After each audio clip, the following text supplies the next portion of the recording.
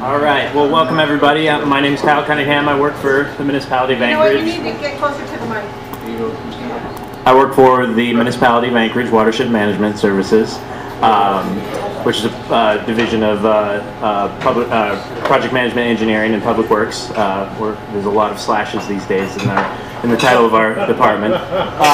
So yeah, I'm here to talk today. I do a lot of things at the city, but one of my favorite things is administering the rain gardens program. And basically what it is we've received a grant from U.S. Fish and Wildlife to provide financial incentives in the form of cost-sharing incentives to residents of Anchorage, and actually not just residents, but larger corporations, groups, schools, anything like that, to build these things called rain gardens, which are essentially type of infiltration type of device that you're going to install on your property in line with the runoff flow of water to capture as much runoff from impervious surfaces that are on your property, be that a roof, a driveway, anything that we can capture, keep it out of the street, keep it out of the storm drain system, and going into the creeks.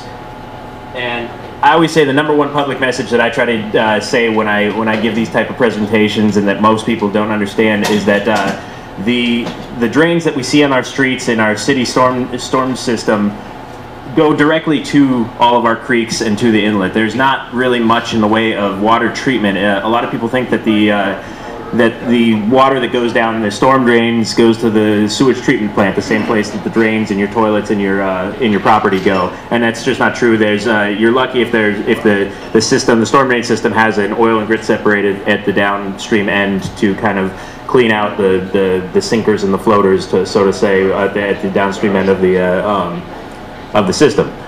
So not much in the way of treatment of our public stormwater runoff. So that's why we are doing these type of things.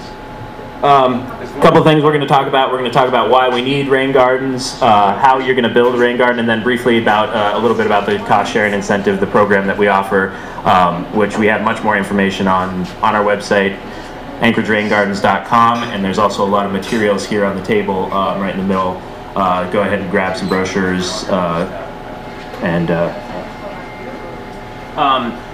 Big reason why we want to do this is as our city grows, we are increasingly paving over natural vegetation and basically increasing the amount of what we call impervious surfaces in the city, areas that are prone to runoff, areas that will not intake or uptake water, not allow water to infiltrate when water hits that surface. They will rather run off and go someplace else.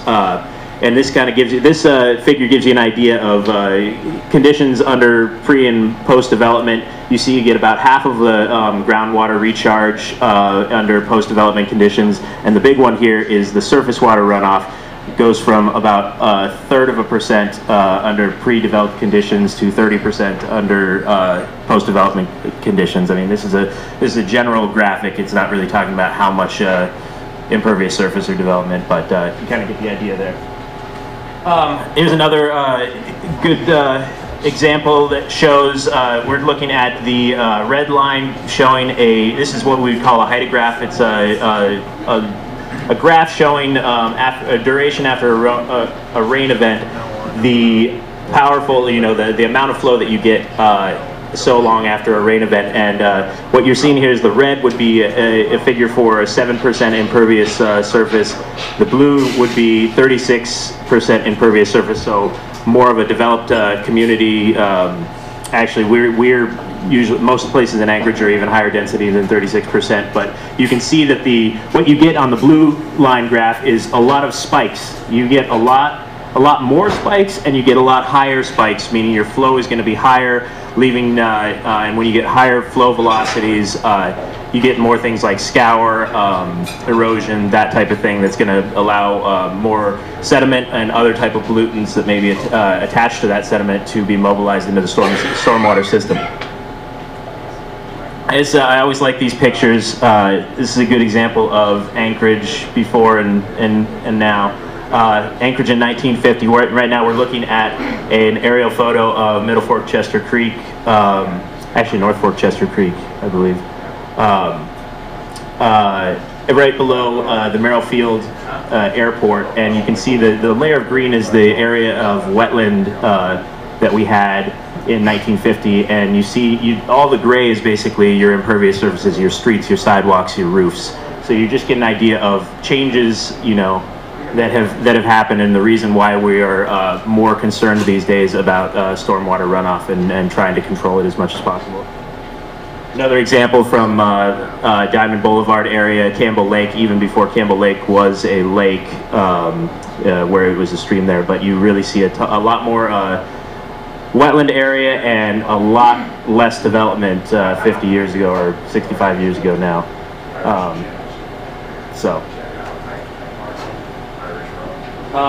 This is just a brief graphic showing the difference between what we have in our city is what's called an MS4, or Municipal Separate Storm Sewer System. I believe that's all the S's.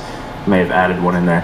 But it's different. A lot of newer cities, smaller cities usually have this type of thing. It's different from a larger, older city that would have those big kind of vault combined sewer system where they're sending all of their stormwater and all of their wastewater to a treatment plant or something like that, where we have a completely separate system, as I mentioned before.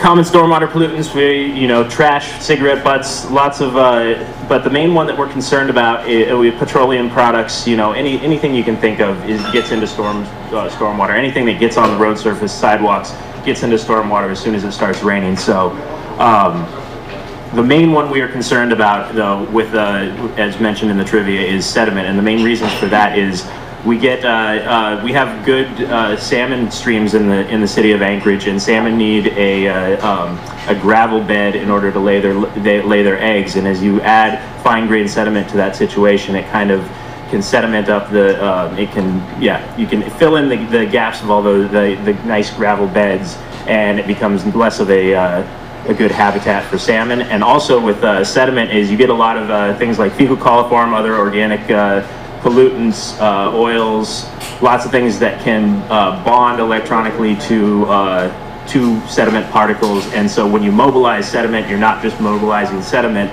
you're mobilizing a lot of the other stuff that we don't want in stormwater and taking that out to the stream the same way.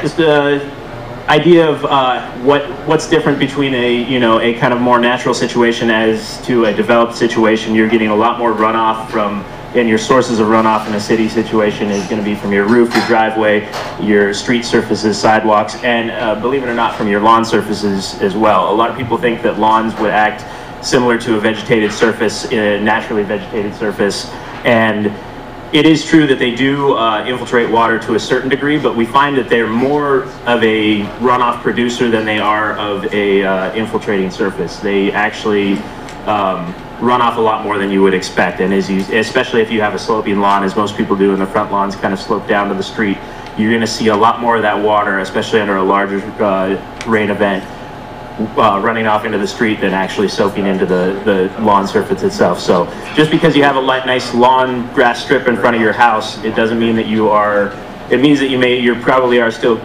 contributing to the stormwater problem, and when water collects on your roof and runs off through your gutters and makes it all the way to the street. So the reason why we need rain gardens: we have more pavement, more impervious surfaces than we ever did before, less natural vegetation, more runoff, more flooding, requires more municipal storm drain maintenance. You have to clean out our catch basins more often to get all that sediment out of there. It collects a lot quicker. Habitat degradation and a functional ecosystem, especially for the salmon that we all love in our city. So now a little bit on how to build a rain garden. And the first thing that you want to think about, I guess I should start with a little bit more about the general concept of a rain garden. And what we're trying to do with rain gardens is to intercept runoff from your roof, like I said before, and direct it to a place where we're going to allow that runoff water to accumulate naturally and allow it time and pore space beneath the ground to infiltrate at a rate that it can, and not run off further down into the system, get into the storm drain type of system. So what you're basically doing is you're going to be modifying, you're going to dig out the existing native soil in your rain garden area and modify the soil by putting in more sand mixture. It's usually a 60% sand to 40% topsoil. Actually, it's better to have 40% kind of organic soil mixture. But the key there is the 60% sand mixture. Adding more sand to the soil provides a lot more. The way sand is kind of a larger grain size than a lot of our typical soils here, which is a mixture of sand, silt, clay. So when you add all that sand in there, you're getting a lot more pore space, allowing a lot more area in the soil, under the area under the garden for water to accumulate. Do you have a question? How deep do you want that sand? Typically, you're going to want to excavate out 24 to 30 inches. A lot depends. I always encourage people, and I'll get into this as we build, as we get a little more specific on the building of the garden. I always encourage people to do what's called an infiltration test on their lawn before, or in the area that the garden would be before they start planting the garden. Because if you know the natural infiltration rate of the area that you're going to put the garden, then it kind of gives you an idea of, how deep and how big you're going to need to go with the garden. It's kind of there's several pieces to the puzzle of figuring out where, how big to build the garden, how deep to go. But as far as knowing how fast your native soils are going to infiltrate to begin with is going to be a good idea. That's going to be a good idea so that you know how deep to go, and if you might want to modify your lower layers by adding like an extra layer of gravel, some other things that we're going to talk about in a second here. So first things that you need to do is you need to find a spot that's going to be easy to intercept your runoff. And usually all your runoff, the easily intercepted runoff is going to be from your roof, because typically people have rain gutters that go to one or two downspouts. So the majority of your roof runoff water is going to be directed to one spot or maybe two spots on your property where that's going to run off the property. So it's best to, if you can choose a location that is going to be near and down gradient from your gutters, because water needs to flow by means of gravity. You don't want to have to install some sort of pump to get your rainwater into your garden. So you're going to have it down gradient of it. You want to provide a little bit of a pooling surface. The garden itself is going to be either slightly concave, or if it's in a sloped area, is going to have a berm on the downhill end to provide a pooling area of 6 to 8 inches to allow that water, if you have a larger event and you're getting a large flush of runoff all at the same time, you're going to allow that water to kind of accumulate and pool up and then infiltrate slowly as it needs to. We don't want that water to pond up for more than a day or two. We don't want encourage more mosquito growth, that type of thing. And typically your plants aren't going to be well suited for being inundated with water for more than a couple of days anyway. So it's a good idea that's why another reason to do the infiltration test and really try to get the calculations done properly to know how deep to go and if you need to modify some of your base layers. So. Oh, and the fourth component is we want to choose native vegetation, and if native vegetation, hardy, water-loving plants, perennials, native vegetation is usually the best for that, because native vegetation is already suited for the type of environment you're going to put it in, and especially if you choose some of the more water-loving species. And I actually have some handouts, and on our website there's a list of suggested plants that we would suggest for putting in your rain garden. Anything from plants or from wildflowers to nice shrubs. The only thing that really doesn't do well in a garden, rain garden itself, would be trees. Although that doesn't mean that you can't incorporate a rain garden into an overall landscaping plan if you're trying to plan for your your backyard or something like that, and incorporate trees into maybe a higher area near the rain garden or along the fringe of the rain garden. But you just wouldn't want the roots of those trees in your wetted surface of your rain garden. You're going to want to use the natural slope of your land if at all possible. Some people will modify and dig down little trenches, or so I've even seen some people put a piece of conduit all the way under their lawn and sod back over the top of it, so you wouldn't even know that there's a conveyance from the downspout into the garden itself. So here you see a rock line trench. They've actually used a layer of gravel at the base to give a little more capacity underneath the garden. It doesn't look like this one may have been excavated out, or perhaps it's backfilled with that much gravel. But other things to consider is we usually try to, you can put the garden wherever you want, but we usually recommend that you keep it 10 feet away from any building. You don't want to encourage too much more infiltration of water right next to your foundation. It's usually not a good idea.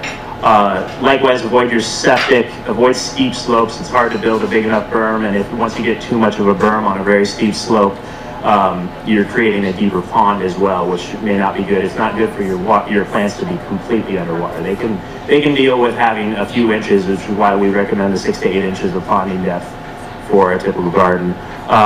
Tree buffer is a good idea. We say, rule of thumb, stay 1 foot for every inch diameter of the tree at breast height, which is usually how they measure a tree. You want to stay about a foot away from the base of that tree from your garden for every inch of diameter of the tree. Avoid rights-of-way, although we have had good luck with people building gardens in municipal rights-of-way. I always say make sure you contact the right-of-way department and that they know what your project is going to be, and that's not an area where they side cast snow necessarily when they plow stuff, or it's not an area that they used for some sort of maintenance, or an easement area that maybe need to be dug up in case there's utilities, something like that. So just get all the, the normal assurances that you would from the, the utilities and the right-of-way department if you want to, the normal stuff you would do before you dig a big hole anyway, so. Besides the infiltration capacity of the existing land that you're installing the rain garden in, probably the biggest thing in determining how big to build your garden is the size of your contributing area. And like we said, the typical contributing area for a residential rain garden is going to be your roof. So you're going to calculate the surface area of your roof, and the general rule of thumb, there's our rain gardens manual on our website goes into more depth and the calculations that you can do to really get the size of your garden and the depth of your garden locked down. But if you just want to do it more, by feel, we typically say that the rain garden surface area size, we're talking about the footprint of the rain garden here, is going to be 5 to 10% of the size of your contributing area. The area that's going to run off into the garden is going to be typically, the garden size is typically 5 to 10% of that. Usually if you do a 10% size garden, unless you already, you have poorly infiltrating soils to begin with, you're probably going to be good with a 10% garden. That's usually a little oversized for most of our types of storms, and you wouldn't even be able to capture all of the runoff from a larger storm event that, a longer return interval type storm event. This just gives you an idea of different ways you can, and this is in the one of our brochures here on the table, gives you an idea of you can get creative with getting the surface area that you need. You don't need to have a round garden, you don't need to have a square garden. If you only have a small area to work with, and you need to get 40 square feet out of a garden, you could do a 2-foot wide garden by 20-foot garden, and you could make it an L shape, so you could, buffer the outside of your yard and make a perimeter type garden. It's all about the excavation that you're doing, the modifying the soils, providing that storage area on the surface. So get creative with your, and that's why we say, whatever the shape and the alignment is, whatever works best for your yard. So get creative with getting that surface area out of, the different alignments that you can do to get the surface area that you need. Check your soils ahead of time. On the left, we have what would be considered very sandy soil. You would clump it together, and it wouldn't want to stay in a clump. It would start to break up in your hand. That's going to be a good, well-draining soil.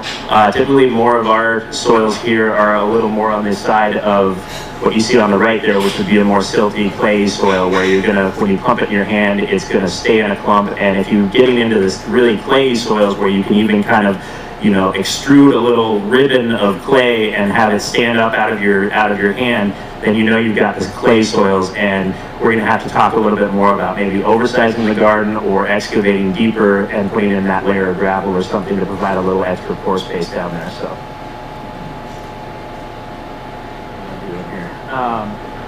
So do an infiltration test on your lawn. We always recommend this. This is kind of a rudimentary way of doing it. You're going to dig a 1 foot by 1 foot by 1 foot pit, fill it up with water, and then measure it every hour, every half hour, and see how quickly the water drops. There's a more standard engineered way to do this as well, and that that process is laid out in our rain garden manual as well on that you can find on our website. So if you're interested in doing a more, kind of scientific infiltration rate test, go ahead and check out our rain garden manual, and that will step you through that part of the process.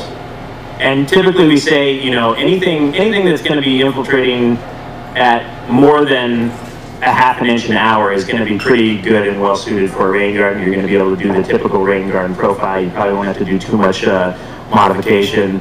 If it's much less than half an inch an hour, then we're going to have to talk about some modifications possibly.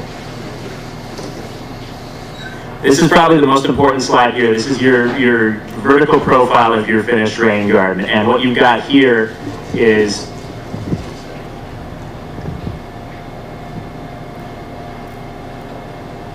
you're shown here, and this ignore these bottom two layers to begin with here. What your typical rain garden profile would start here. We're showing our 2 to 3 feet of an amended soil mix, which is going to be your 60% sand to 40% topsoil or 40% some type of organic soil mixture.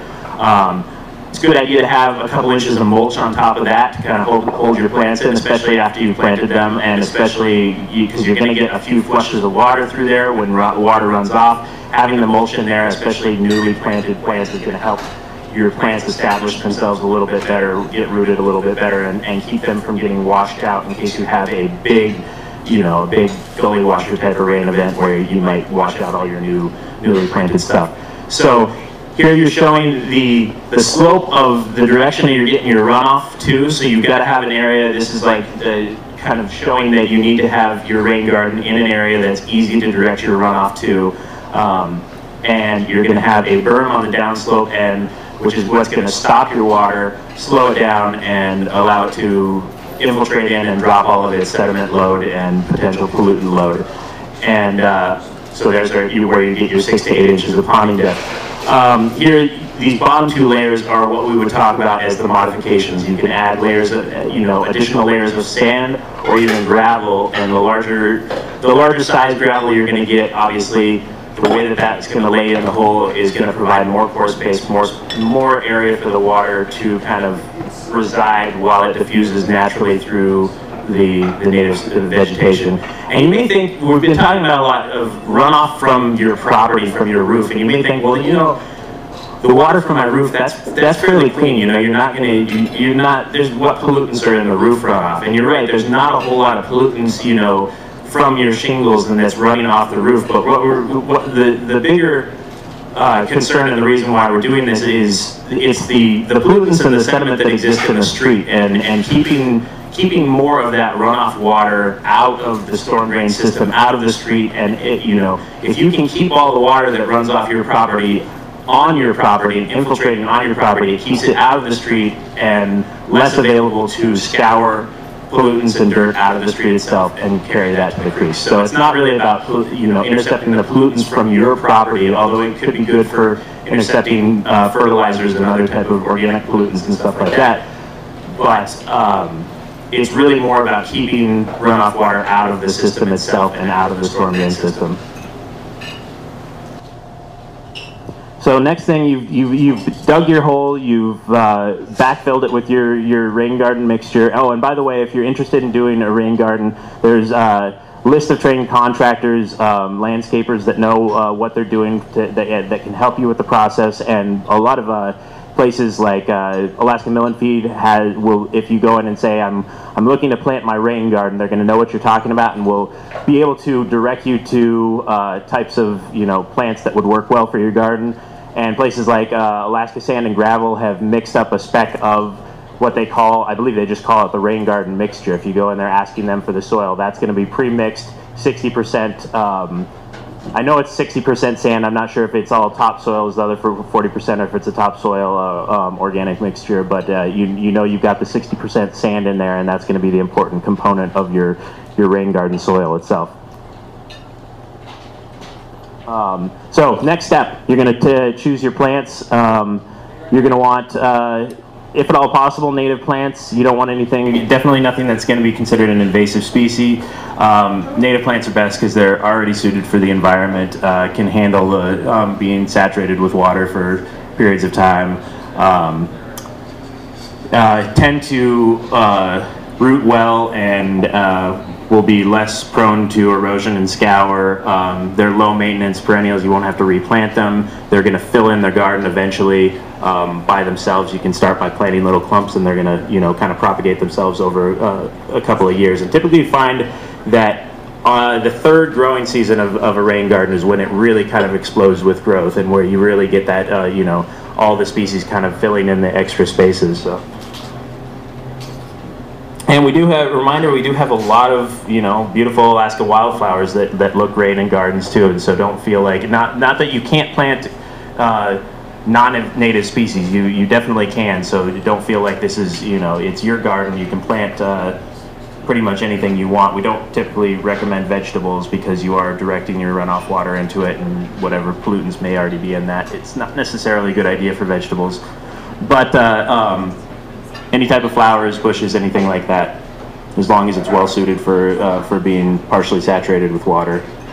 And you may even, and especially this year is a good example of it, you may even need to water your rain garden if you're not getting a lot of rain. Make sure your garden's happy. Make sure, especially after you've planted it, that those plants are going to get what they need to grow properly.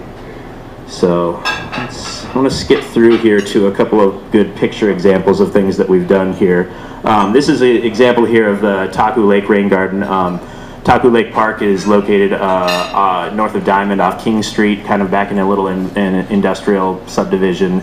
And what you're seeing here in the picture on the right is where those bollards are. There is probably a good 40-car stall parking lot, impervious surface paved parking lot.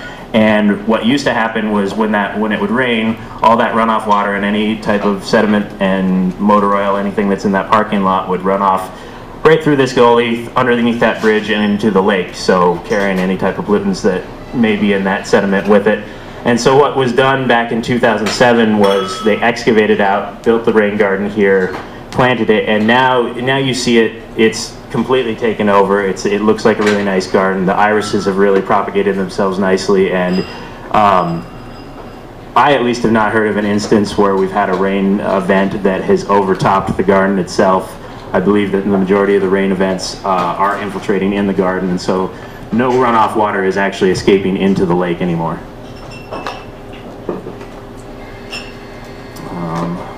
Went over all this stuff already. So a little bit about the program. Through the grant that we get through Fish and Wildlife, we're able to offer up to half of your costs reimbursed up to $750. So, and that covers everything besides buying tools and putting actual rain gutters on your house. But it does cover things like equipment rental. A lot of people find that it's easiest if they rent a backhoe or a bobcat for the afternoon to dig the hole, because that's probably the most labor-intensive part. But it even goes so far as to cover professional landscaping services if you just wanted to hire somebody to build the whole garden for you. There's plenty of people out there that will do that. Those typically tend to be a little more expensive. The previous rain garden programmer did a little research on this, and she found that if you do it yourself, the typical cost is about $3 to $5 per square foot. To have somebody else to do it, it can get up to $10 to $15 per square foot of rain garden to install. So, and for the commercial gardens, the larger gardens, that reimbursement can go all the way up to $5,000, but that is reimbursed at half your cost, but it's based on the overall square footage of the area that your contributing area, your impervious surface that you are directing to the garden. So you would get 50 cents per square foot that you are directing into the garden. So that's how you. So theoretically, if you had a $10,000 project that was draining a 10,000 square foot area, you could get the full $5,000 reimbursement for a commercial project. List of trained landscapers, contractors that know what they're doing with this. The list is also on our website. AnchorageRainGardens.com, and you can get a good idea of, if you would like to hire somebody to do that. I think that's just about everything that I have. Here's another really good example. This was a really nice do-it-yourself.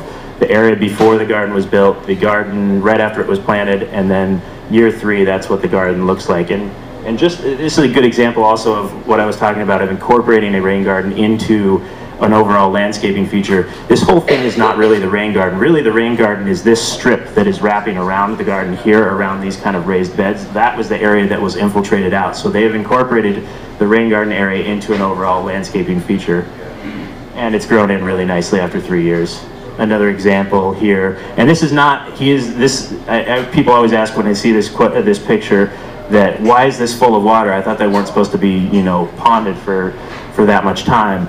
Well, he's actually testing the infiltration rate of his finished garden. He had flooded that garden to see how fast the water would go down there. So, and here's a picture of year 3 of his garden. So that's about half an hour. If anybody has any questions, I'm happy to answer any questions. If you would like any more information on the program, I encourage you, I have some business cards in the little pamphlet holder there, and take some of the brochures. Contact me. We offer free site visits for helping you plan your garden. We'll come out and take a look at your lawn, your area where you're thinking about building a garden, and kind of step you through the process of what you should do, how to start planning. We're not going to plan the whole garden for you, but we'll provide any type of assistance that you may need along the way. And you know, people will call me several times and say, hey, you know, I've gotten to this step and I've gotten to this roadblock. What should I do? I'm happy to give advice throughout the process. So just get in touch with me if you're interested. And oh, another thing I should mention is right now our grant from Fish and Wildlife is set to end at the end of this year. So we have plenty of money to incentivize all the gardens that could be built in Anchorage this year, but funding in the future at this point is a little up in the air. We're going to be looking for new funding sources. Not sure if that same grant is available for Fish and Wildlife at this point. So if you're thinking about building a garden, I would definitely encourage you to get it done this year, because any reimbursements that are submitted before the end of December this year will have money to reimburse. So get in touch with me, fill out an application, and we'll get started. Questions? Do you do any of the digging? No, I'm not going to do any of the digging for you. I'm sorry, I can't do that. I got plenty of gardening to do in my own yard. Yes? You mentioned scour several times. I Yes. don't know what that is. Scour is basically when you, typically when sediment is deposited and dries out, it's going to be kind of cemented into an area, and so it takes, especially based on the size of grain, the smaller grain size of sediment, the more cemented in it gets, and the harder it is for that sediment to become mobilized again through, you know, air transport, wind transport, or water transport. And scour is typically a term we use for water transport when you've got a velocity of water that is high enough to start mobilizing some of those particles and eroding away the kind of sedimented in particles that are existing there.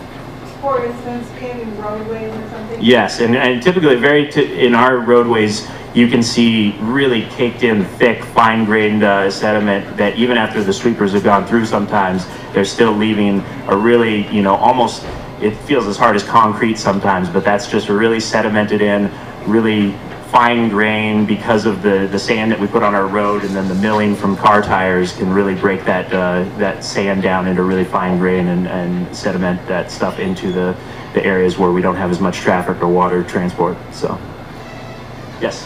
How did the program get started? It's a few years before my time, but you know, I'm not entirely sure. Mel, do you know how the program was started initially? Okay. Yeah, it was started a few years before I actually got involved with the city, and yeah, I think that sounds correct. That Fish and Wildlife had this money. I think it was originally as part of a Salmon in the City initiative to promote cleaner water for cities that have salmon spawning streams and stuff like that. Yes, sir. It's not a new concept. I heard about it in South Carolina more than 9 years ago. Huh? It's not a new concept.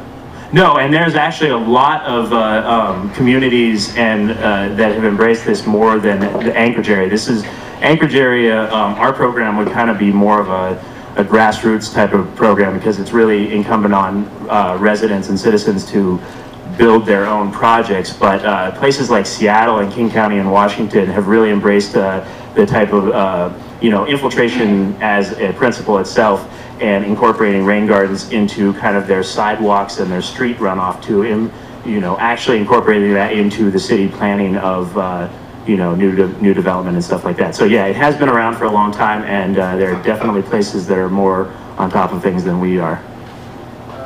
Since you advise us to use natives, can we take transplants from woods, wild places? I don't think I should answer that question. I don't know if that's, if it's a native area that you own, knock yourself out, but I would not encourage you to go into your neighbor's yard or into any parkland or anything like that, so I'm going to defer that question. Yes, ma'am. You mentioned you advise against invention closer. What about something like strawberries and destroying? It is up to you. I mean, you're potentially, and like I said, typical runoff surface to your rain garden is going to be your roof. You're not going to have a whole lot of bad chemicals. I haven't done the research to find out what type of chemicals you may be coming off of, different type of roof surfaces. Like, I can imagine asphalt shingles, which are typically used a lot up here, break down to a certain degree, and there's probably some harmful stuff in that, but I just haven't done the research to know what exactly is in that. So, not something I would recommend, but it could be something that you could explore. But even something that grows on top of the ground is going to be getting its nutrients from its roots in the ground, so anything that may be getting into there may still be uptaking any pollutants that may be in that water. So, yes, in the back. Do rain gardens grow faster and better than regular gardens? That's a good question. I don't know if it's something that we've looked at too closely, so I don't know if I can answer that. But it is a garden that's going to get regular watering if we're getting regular rain. So, and I guess the important thing is it can be a more hands-off type of garden. It's something that's going to take care of itself, especially if you plant hardy native species that will come back, especially the perennials that'll come back year after year. So if you do all that and it's getting its regular water, we find that they do grow really well, and native gardens here do great anyway. So yeah, they're good growing gardens. I don't know if they're going to grow faster than a traditional garden necessarily, but we know that they grow in all sorts of conditions and through all sorts of summer type of conditions that we can have up here. So, yes, sir. Yeah, this program is designed for the homeowner to fix a problem. Why doesn't the municipality address this with instead of? I mean, now it's designed that you want to drain your property, and that's how it is. It seems like there ought to be some kind of legislation or some kind of movement to fix it before, so the landlord doesn't have to fix it all the time. Yeah, there's the typical runoff situation in the city is going to be runoff from surrounding areas around you, your neighbors' lawns, natural surfaces above you. There's not a whole lot of situations where we have street surfaces running off onto your property. But in those kind of situations, it's in the city's interest to have things like curbs and gutters to keep that water from entering your property, because the city doesn't want to have any city storm water from city streets, city rights of way. We don't want to have any bad effects on the homeowners and that type of thing. But it becomes a muddy issue because it is typically a civil issue between neighbors, as far as he is directing water onto my property and stuff like that. So it's hard for the city to kind of wade into those type of things. And as far as the legislation goes, it goes a little bit above my pay grade. And yeah, talk to your assembly member and the mayor, I guess, and get it. But getting money to pay for anything these days in the city is a pretty big consideration. So. Yes, ma'am. A couple of questions. So far you've been talking about landowners. For corporations or businesses, is there also this grant available?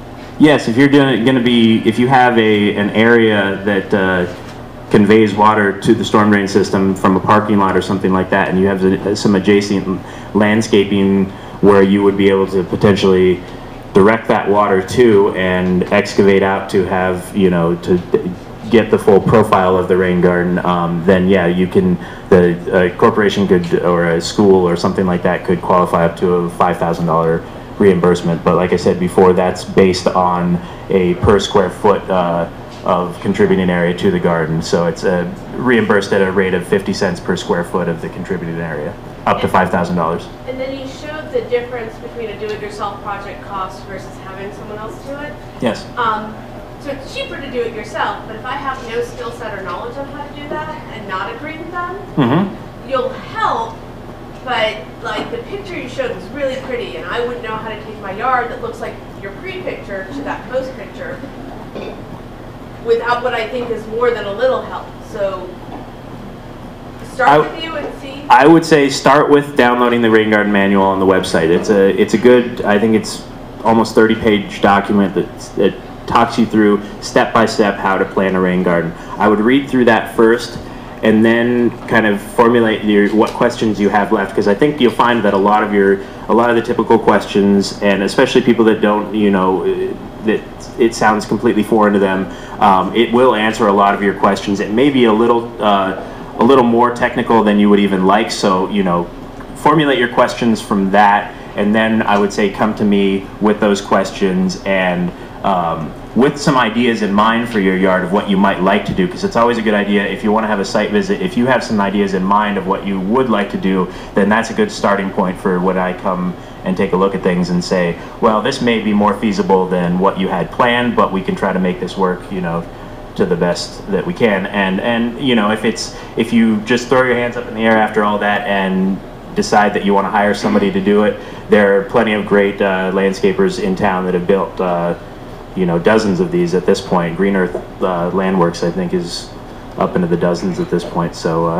And finally, a lot of your discussion was about rain runoff, Mm-hmm. which to me means rain that comes down and then collects. Yep.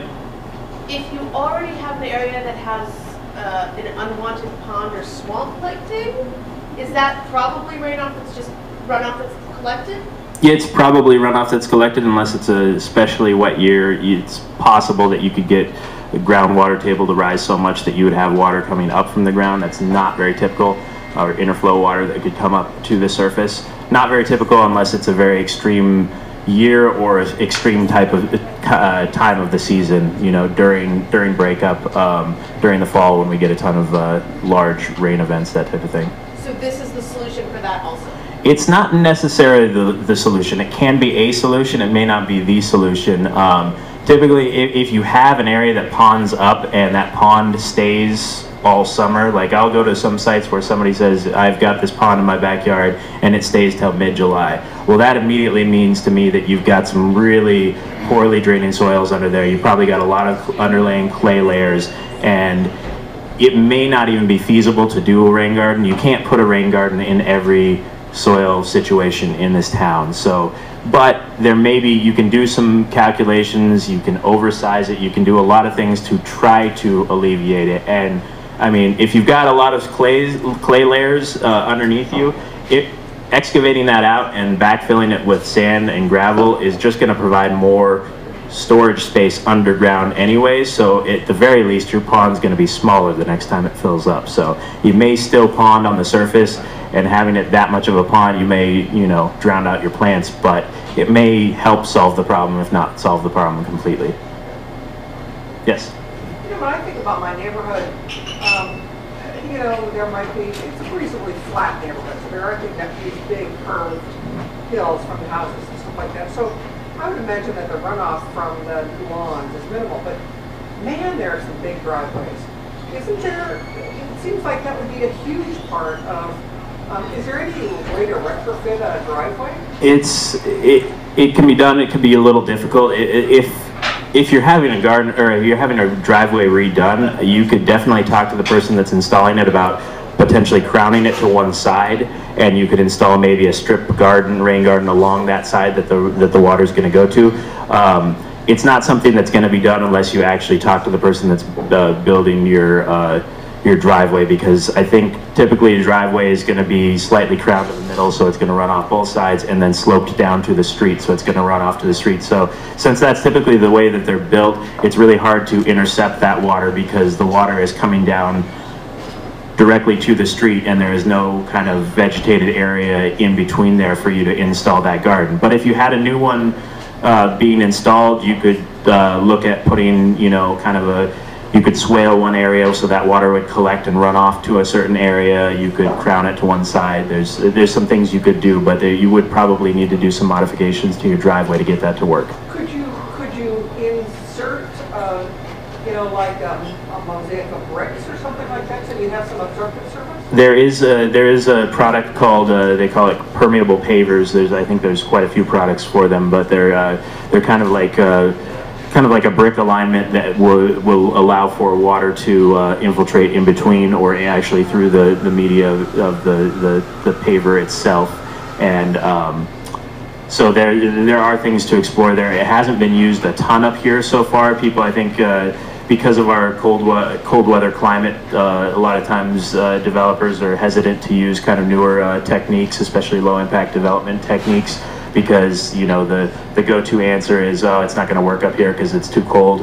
And there's not a ton of research that's been done so far as to what happens to those permeable pavers under ice all winter, and especially the big concern I think is the wintertime sanding that we do, especially in our parking lots. That the pavers are going to have a capacity before they're going to get filled up with fine-grained sediment as well. So if you're going to fill up all your pore space in your pavers with a winter's worth of sand, it may not be the best idea because you may have to reinstall it or do some maintenance on it each year. So it's something that has been done, and it has been done in the city itself, but I don't think there's a lot of feedback yet because I think all those projects are fairly new within the last couple of years at least the ones I'm aware of.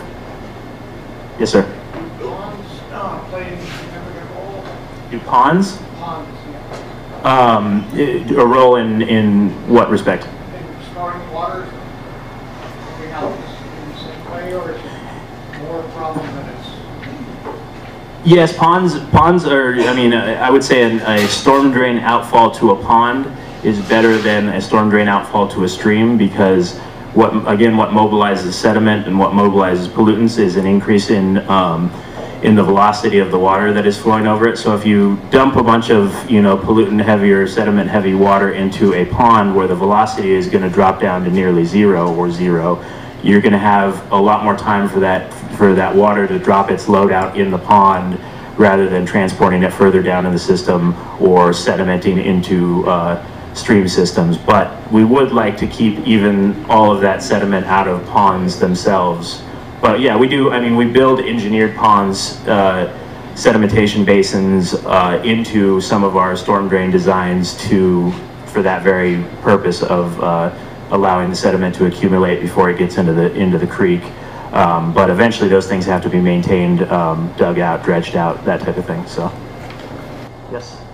Yeah, you talked a lot about sediment in the street.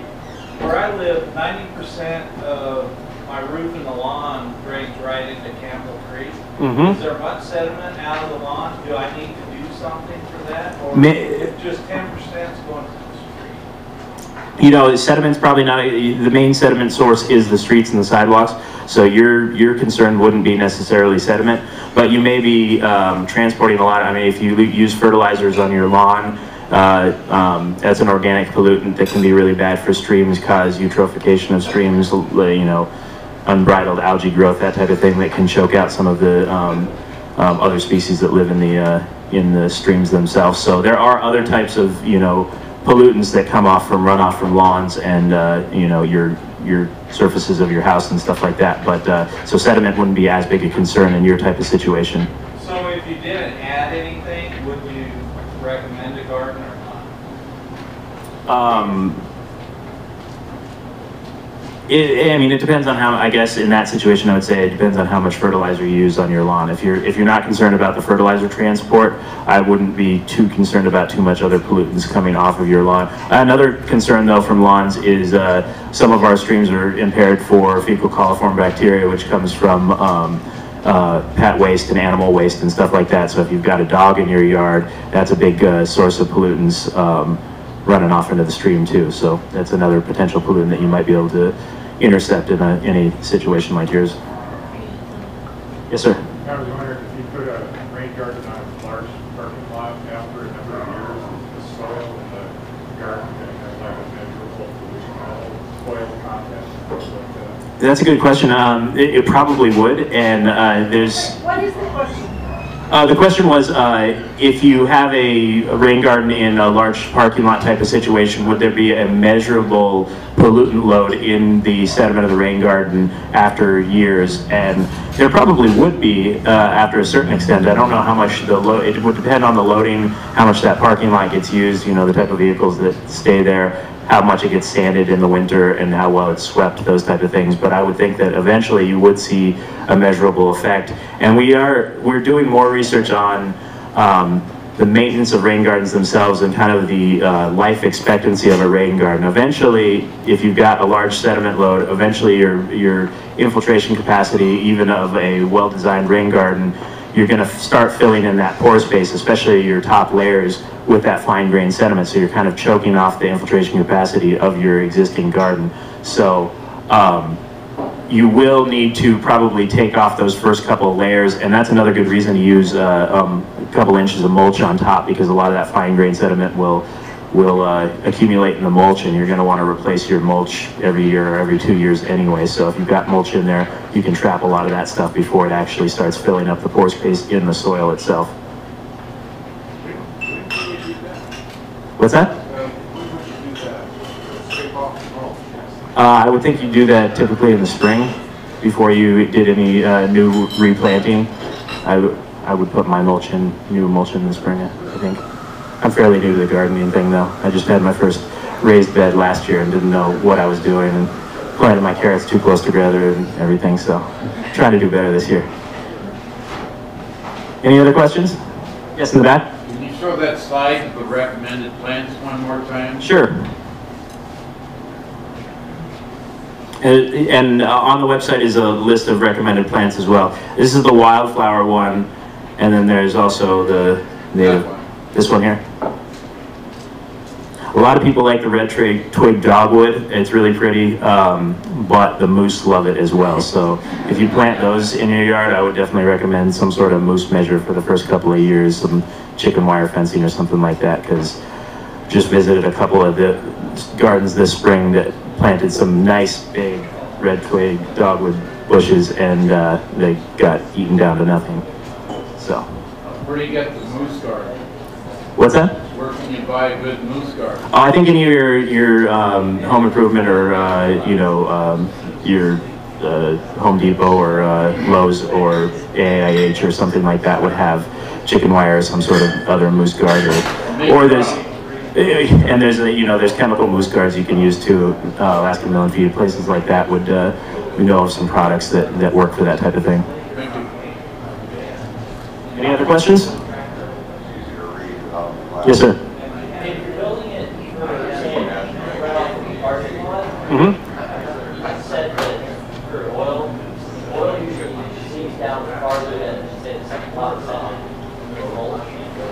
So one part of that would be, what do you do if after a couple of years all that oil run off into the rain garden, and then say the owner's trying to sell the property, and then you got all that contamination in the soil. And yeah, and you look in potential reclamation type of effort or something like that. I would doubt that the amount of oil staining and stuff that you get in the runoff that would come from a typical parking lot would accumulate to the level of, some sort of environmental cleanup type of thing.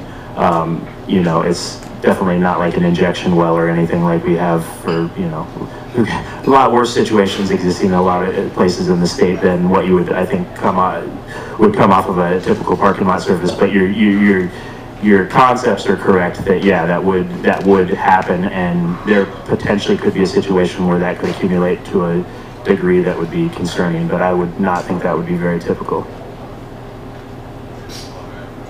Yes, ma'am. Property of the city property is actually strengthened. So it's just kind of still from and be able to work with city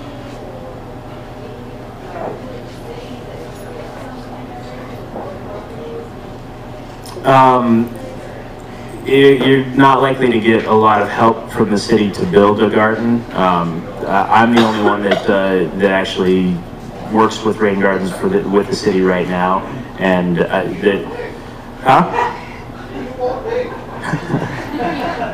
would there be much of a problem getting, I'm afraid to touch anything there, but there's too long over right down, but